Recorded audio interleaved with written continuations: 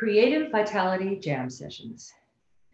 Here we have intimate conversations with extraordinary dance and theater artists about reimagining creativity and supporting and building community. Now is the time for action, to walk the walk, for equality, justice, and respect for all human beings. Please go out and join one of these demonstrations. They are a testament to solidarity and allyship. I'm Helen Pickett, and today's guest is Virginia Johnson, the Artistic Director of Dance Theater of Harlem in New York City. We have known each other since 2010. Virginia, hi. Hi, Helen. Good to see you. You too. It's been so long, and especially since we live in separate cities now. And thank you so much for being on Creative Vitality Jam Sessions. Oh, it's my pleasure. Oh, my goodness. Thank you for asking me. I just want to speak a bit of your accolades because they're quite extraordinary. What I didn't get to say, because I was so happy you came on so soon, is that you're a true inspiration for someone who has devoted their life to this art form in so many ways. So as a reigning ballerina of Dance Theater of Harlem, a founding member, a career that spanned 30 years, you were recognized as one of the great ballerinas of our time. You were the founder of Point Magazine and the editor for 10 years. You were the recipient of numerous awards. I mean, you're the example of what a woman is doing in this field as a leader in so many different areas. And I would love, if you feel like it, for you to elaborate on what you're doing and your life a bit more for us. Wow. Well, that's a lot. I think, Helen, the thing for me is that I've been so incredibly fortunate. I fell in love with this art form at a very young age. I wasn't necessarily good at it at a very young age, but I really fell in love with it.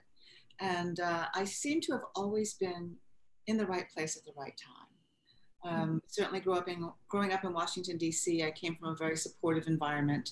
And in today's world, in the situation that we're in, I'm realizing that it was a very segregated environment. The Black community and the white community in Washington were living in parallel worlds.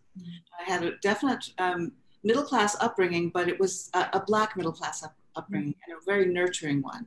And that's where I had my first ballet lessons. When I went on to the Washington School of Ballet, I crossed over into the white world. And, I think the thing is that I was so in love with this art form that I didn't notice if anybody was treating me differently. I didn't notice if there was any issue, or that actually I was, but I didn't notice that I was the only one, because I was doing this thing that I loved so much. And I got such wonderful support from Mary Day. And I've told the story so many times of when I was graduating from the academy at the Washington School of Ballet, Mary called me into her office and she said, Virginia, you're going to have a career, but you're never going to be a ballerina because nobody's going to hire you. They don't want Black dancers. Now this is 1968. Yeah. And the year that I graduated my graduation was April 7th. And of course, Dr. King was assassinated on April 4th. And Washington erupted in riots and flames. There were armored tanks in the streets of Washington. And I went from the Black community across town to the white community to graduate from high school in that moment. So amazing. I think that Mary Day was a very wonderful person, and she had real vision, but she was talking the truth. Nobody was going to hire me. But I still knew I loved this thing. I just loved it so much. So I got myself up to New York. I was at New York University, and somebody said that Arthur Mitchell was teaching ballet classes on Saturday. Because I was at NYU and it was a modern program and I missed my ballet. And I went up and I found out that he was not only teaching classes, but starting a company. And, you know, I had to go through a lot to convince my parents that I should drop out of college to do this, but they finally said that I could. And, you know, Helen, it was amazing to me because it is the 1960s and the civil rights era, and something's beginning to dawn on me that, well, maybe there's something a little bit wrong with me, a Black person loving ballet so much. Maybe I'm not being true to my heritage. Maybe I'm not being true to myself. Mm. So I had these very, very big doubts in that period of time about this thing that I loved so much. And then I came to Dance Theater of Harlem, and that first company of people, all of us had been told, no, you can't do this. You don't belong. And so that gave me purpose. I was like, damn it, I'm going to show you. We're going to make this happen. And Arthur Mitchell was an amazing leader. He was such, he knew what had to happen, and he knew how to make it happen. And my career at Dance Theater of Harlem was astonishing in every way, I feel very proud to be part of this organization because it was about breaking down barriers. Yeah. So flash forward 30 years and finally retire. And, you know, it was like, okay, I've had it with ballet. I just like, I've given it my life. I want to be a real person. I want to be in the real world. So at college, and I was at Fordham, and somebody said that they were looking for an editor over at Lifestyle Ventures. And I went over to interview for this job. And they said, okay, we're thinking about starting a ballet magazine. What do you think should be in it? And I thought about all the things that I wish somebody had told me when I was a professional dancer about being a professional dancer. Yeah. All the things that I needed to know to survive in this art form. Because all the publications up to that point were looking at ballet from the outside. But when you're inside the art form, there's stuff that you have to understand, and there's support you can get, and there's information that makes you a better artist and a better athlete and a better citizen of your world. So that's what I told them. I said, oh, good, okay, we'll do it, and you'll be the editor. Yes. Is that wacky? Well, it's not wacky. You know, you always, I mean, since I've known you, we've, you know, I remember we have had wonderful breakfasts. I mean, we both speak about how fortunate we were in our careers. We've both spoken to that. But don't you also believe that intention, because what I heard you say in the beginning is how much you loved ballet. You know, regardless of being told you're not going to have a career, you moved to New York, you love ballet. You had your ears open to hear about Arthur Mitchell, who was giving ballet classes because you missed ballet. Intention has so much to do with what you said earlier, being at the place at the right time. Wouldn't you agree? Absolutely. I think that intention is a very important part of, I don't want to say success, because I think that, of course, if you have intention, you're likely to have success, but it really is an important part of being a human being, to understand why you are and what's important to you and what you need to do to make that happen. And that's all of what's inside of intention.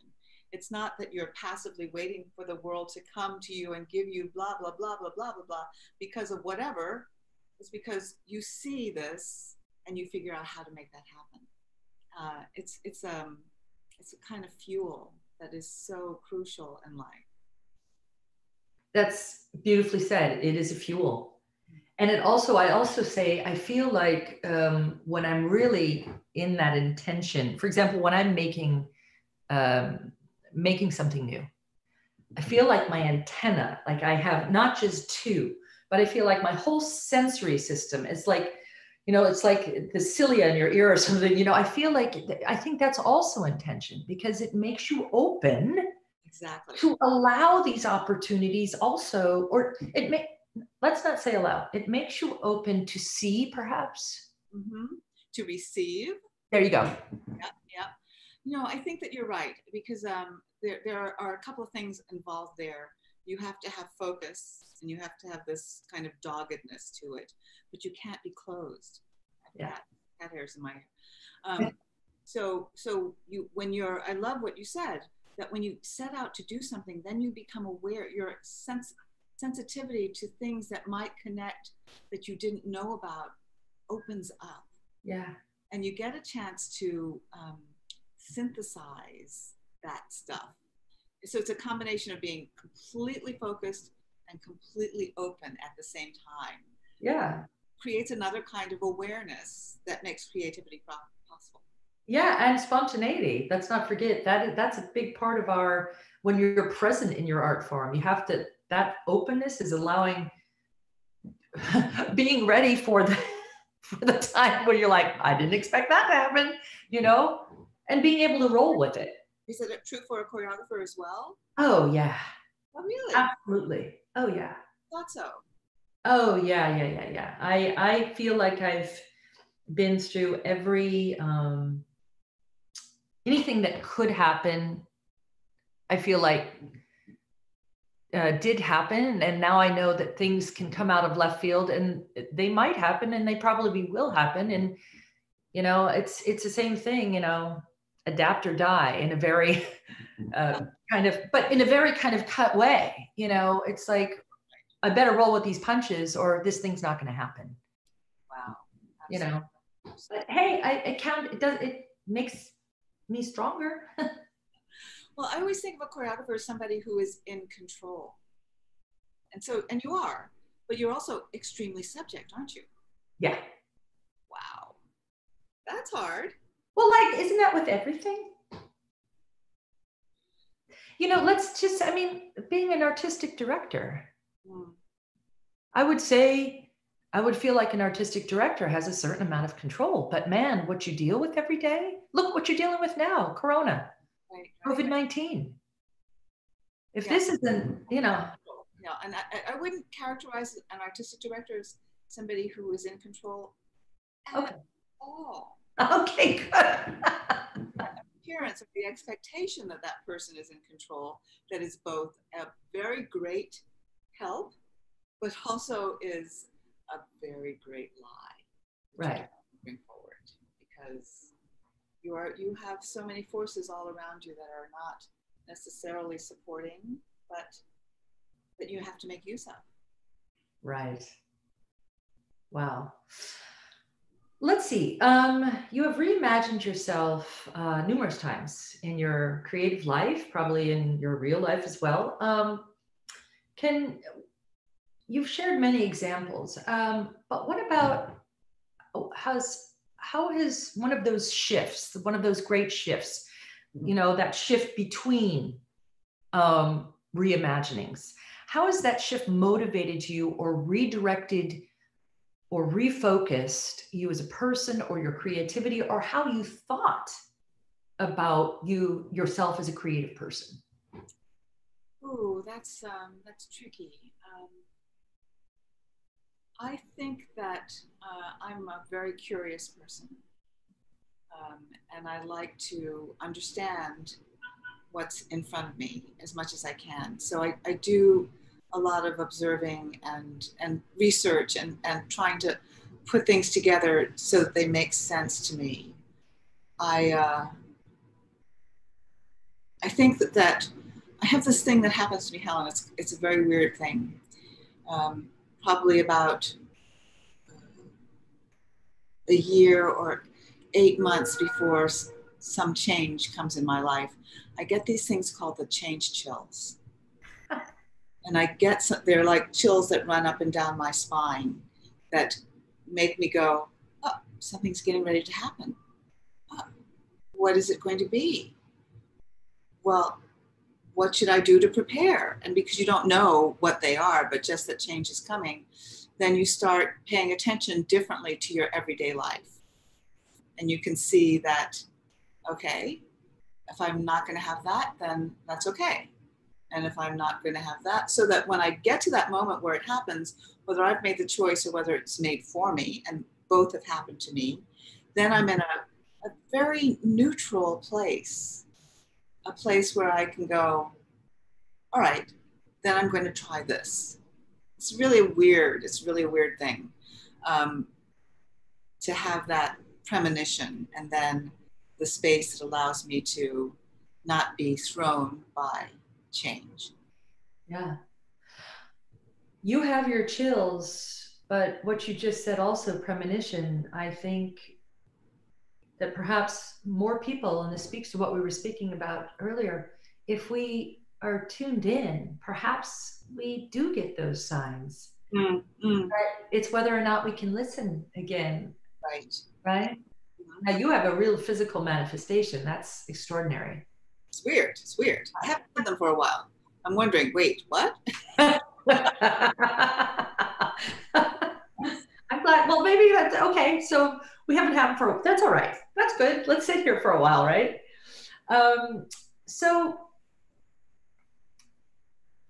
Can you share, or do you have one or two favorite memories from your creative life, whatever iteration, in whatever iteration, you know, whether it's a ballerina, as as an editor, as a university, you know, in the university?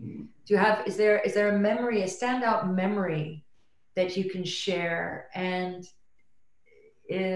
was there insight involved in this memory? So was this favorite memory a favorite because it also had an idea of something that brought you further or sparked inspiration?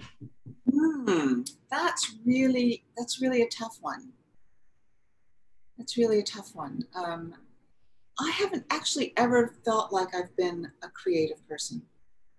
What? Wow. Necessarily ever made anything officially. You know, I'm looking for that creative moment to happen next. What I've been doing in all these iterations of my life, you know, is being a servant to an idea that I'm filling in, you know, that I'm addressing. You know, certainly in my dancing career, it was a servant to this art form of performing ballet, and that I was being that continuity between generations, and this was my time to pull the boat, and so I was pulling the boat. I think that point was probably more creative than that, because it was coming out of nothing, actually.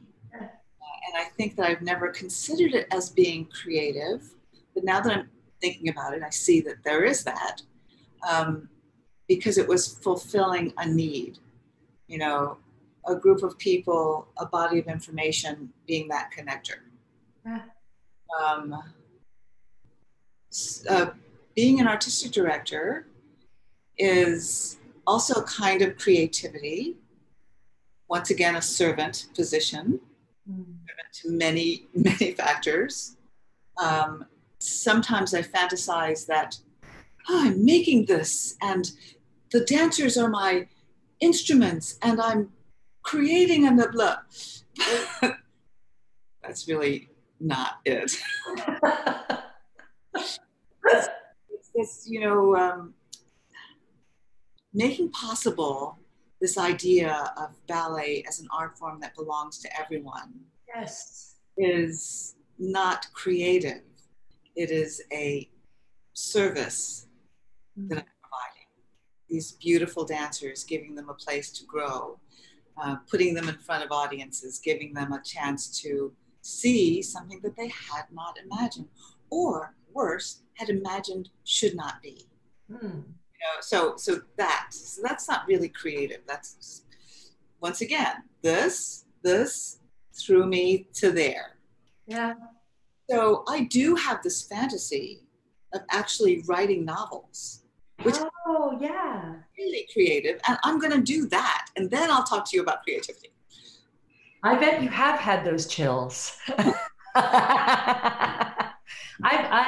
would be wonderful. Yeah, because it's funny. I look at you also, you know, I looked at you from afar for so many years, right? And then meeting you. And I always thought of you as a creative force. Wow. So maybe it's how we as individuals see creativity, because I differ with you in terms of a dancer. I believe a dancer, yes, we are a servant to, the choreographer's voice, the director's voice, and we are serving, and we're serving an art form. That is true. But your time on stage when you're a dancer and how you drop into that moment and how you, for example, interpret Giselle, we both know. I mean, maybe you didn't do this. I certainly did at some point where I had a great show and I thought the next show, it was so great. I have to recreate that thing. And then that show is crap because there is no recreating live performance. The beautiful thing about maturing as an artist, as a live performance artist, is having that moment when you actually realize it's the present. The present's the only thing that can make this magic happen. Don't you think that's creative? See, I'm in a total agreement with you. I just haven't put that word to it. But yes, you're right. You're making something unique happen in that moment that can't happen without all the things that you've done to make that moment happen. Yeah, you're right. You're right. You're creating your body on a daily basis. All the upkeep. Do you know? Like, yeah. So anyhow, maybe it's semantics, but yeah. Okay, so do you have a favorite movement tip or exercise that you like, a go-to exercise thing that you love to do? Anything to tell the Creative Vitality audience? Yeah, this period of quarantine has been pretty awful. And I certainly have engaged in what I can actually call a meditation practice. Oh, great. I think it is something that I did occasionally, but it's something that I find very much important part of my daily coping. And no, coping makes it negative. My daily thriving as an individual in this world.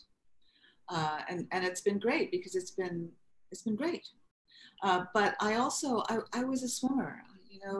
When I stopped dancing, I tried a lot of different things to try to this aging body needed help, and nothing really stuck with me. And then I learned how to swim, and I have become a regular swimmer, and it's just a joy. Now, of course, with the gyms closed and the pools closed, I can't do that. So I have a Nordic track that I found at a thrift store maybe 20 years ago. It's one of the old wooden ones. It's a joy, you just very soothing, very purposeful. You're just like, you can imagine that you're doing something, or you listen to a book, or I listen to a radio program I like to, so because it is a little repetitive, but it does gets the heart rate going, and that's those endorphins. They're a very important part of your mood adjustment. I totally agree. That's what my forest walks do. Yeah, you need to get your heart moving, and so that's a regular every day. I should be stretching more. The company's rehearsing right now via Zoom, and we do class and we do point class. And last week I had somebody come in and do a yoga class, and I turned off my camera and I did the yoga class and hurt myself. Oh, no. Oh, better at this. I hear you with the stretching. I hear you. And whenever I avoid it and say I just want to sit down, I say flexible body, flexible mind. That's right. That's good. That's good. Like if you get stiff here, you're going to get stiff here too. As a part of the CVJS platform, we believe in supporting and building community. And I think this is a pertinent question now. It's always pertinent, but now it's very pertinent. What would you like to see shift in terms of building an more equitable community, whether that be the ballet community in general? Well, I think that we should think about community in general. I think that the ballet community is a very specific part of it. And, do you know about the Equity Project? It's been a 3 year thing that we've been doing in partnership with Dance USA and International Association of Blacks in Dance. And we brought together 20 ballet companies to try to sort through just what is the problem for years. And I feel like we haven't gotten where we need to be, but we've made such amazing, amazing progress. And this time period has been very painful because we see how much further there is to go. Yeah. Helen, the real thing is that America needs to think about this differently. Yes. It's not a Black problem. This is exactly. not like this. And we're not keeping us down. We are not keeping us down. So until America actually starts to become aware of institutional racism, how structurally baked into our everyday lives, this idea that Black people are bad and separate and can't and won't, and we have to be afraid of them, until we get to that place, that's not us. No. So I'm very hopeful when I look at these demonstrations, and the demonstrations sweep through Columbus Circle twice a day, and I look down and I said, there are a lot of young people, not just young people, but they're so mixed. And I look with this next generation and think, well, my generation did a lot. Yeah. This next generation is going to take us further. Right now, we're in this kind of watershed moment where old people like me are actually losing power, which is a good thing, because old people like me, we have our mindsets that are stopping change.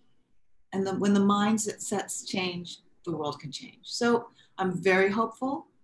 I'm very scared because we've got a great distance to go, but I see it as being something that is now being owned beyond just, you need to do this for me.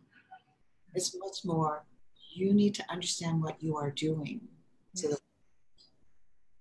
and it's really, I see so many friends and they're reaching out to me. It's like, what can I do? It's like, don't worry about me. I'm a very privileged person. But what are you doing to the people in your life to support their development? Yeah. Yeah.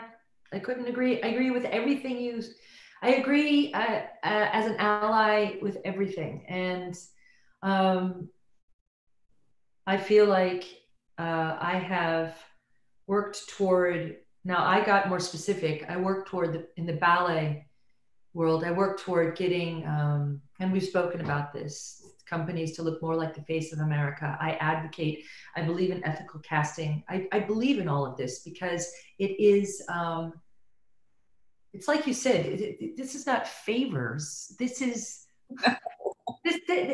has nothing to do with that. So thank you. Virginia, I wish we lived closer. I really, maybe one of the first things I'm going to do is, come to New York and camp out at a friend's house and just have breakfast with all my friends that I miss so much. It's been, it's been too long. Actually, an anecdote, I recently talked to my friend Tony Ritzy, who I danced with in Frankfurt. And he saw that you were going to be on the show. And he said, I danced with Virginia in a club in Paris. Oh my God. Wow. And he said, I saw her a number of years later, and she didn't remember the night, but I reminded her, and Virginia, you said that you were thrilled with the memory. So I just had to, I think it must have been when we were on tour in Paris, Frankfurt Ballet, and you were, anyhow, he remembers a great night with you. Gosh, those performing years were so amazing, and we got to go to such amazing places, and there would be those club nights, and it was so fabulous because there would be all kinds of people, all of us just dancing the night away after having done performances, but releasing in a different way. That's right. Oh, that I could get. What I can't get now is that I could do a performance, dance all night, and get up and take class. What? Youth. I wish I had some of that again. I know. Virginia, thank you so much. If you don't mind staying with me while I say the last credits, and then we'll say goodbye to each other. it was a beautiful chat. Thank you so much. Please go to dancetheaterofharlem.org. Is that right? To find out more about this exquisite company. I have had the luxury of working a couple of times, setting the duet a couple of times, and it's a truly remarkable place. Beautiful dancers. So please log on to their website to find out more. CVJS is live twice a week, Wednesday at 2 and Sunday brunch at 1. And our next guest is Chyrstyn Fentroy next Wednesday. That's right. Yeah. Wonderful. Yeah. And so when CVJS is uploaded to our YouTube page, we will find in the description box below bio information, information on our social media and various other stuff. I want to thank the excellent young Jedi, Gracie Spina, for being behind the scenes and helping all this happen. I want to thank the resilient and beautiful dance community. I'm honored every day to be a part of you. Thank you for watching. Virginia, it was a joy. Thank you so much. Keep reimagining creativity. Thank you. Thank you. Goodbye. Wonderful. Bye.